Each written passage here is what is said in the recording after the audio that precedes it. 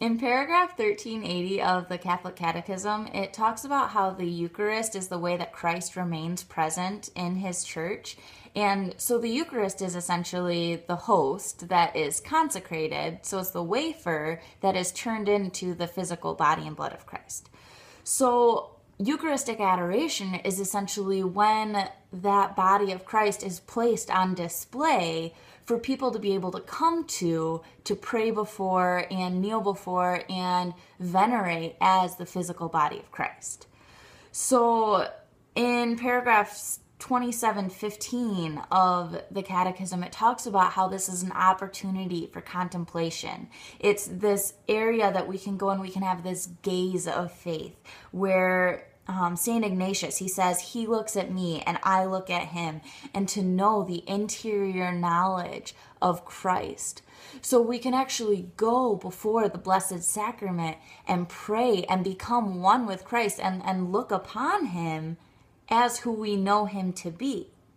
So when we look at the debate against Eucharistic adoration, it would be a debate against the Eucharist in general, against the body of Christ, which would be, it's just a wafer.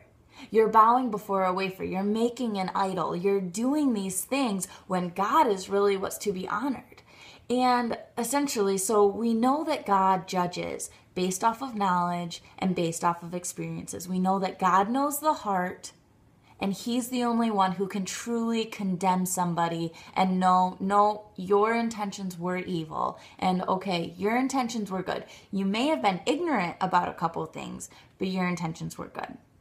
So when we start to look at Eucharistic adoration, we look at this opportunity, somebody may look at it and say, you're bowing before a wafer. But for me, when I bow before that wafer, I'm bowing before the physical body of Christ, which is what he taught us in John 6 when he says, this is my body, this is my blood. He says this is his physical presence, and it's how he remains present with his church today. And he gives us the privilege of sitting directly with him in order to pray with him.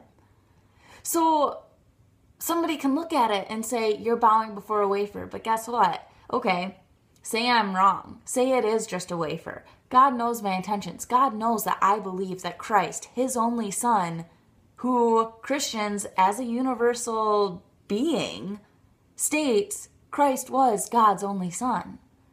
So say, I believe that Christ says, this is my body. So I am bowing before Christ's body. I'm not bowing before a wafer.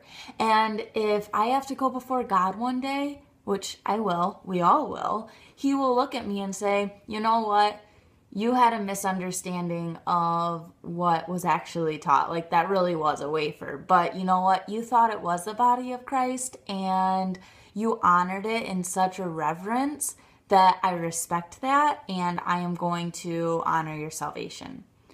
Whereas, if it is just a wafer, and say that's the reason somebody is pushed away from going to Eucharistic adoration or taking the Eucharist in general, then God will also judge that and be like, well, I understand that you respected me to the extent that you didn't want to bow before a wafer. So I am going to honor your ignorance. So it's this whole thing of God has sympathy and God has empathy against and toward what it is that we believe, whether it's out of ignorance, whether it's out of experiences, whatever it may be.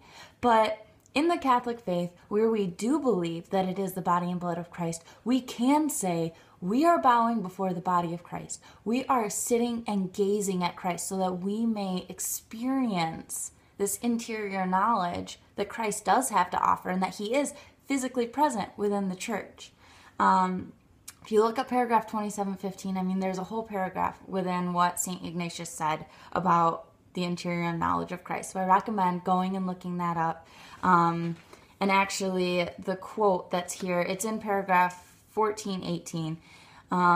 Pope Paul VI, he said, "To visit the Blessed Sacrament is a proof of gratitude, an expression of love, and a duty of adoration toward Christ our Lord." So it takes 168 people to make perpetual adoration a thing. That's when a chapel is open 24 hours a day, 7 days a week, with the Blessed Sacrament exposed for people to come before. And basically every person volunteers for 1 hour, and you go and you are present with the Lord, because the Lord should never be alone. And it's to protect the Lord, it's to honor him. And so it takes 168 people, because there are 168 hours in a week. So if you don't have a holy hour signed up, I want to recommend to you, look for it. There's going to be a perpetual adoration chapel in your city. I mean, the Franciscan Sisters of Perpetual Adoration in Wisconsin have had it going since 1878.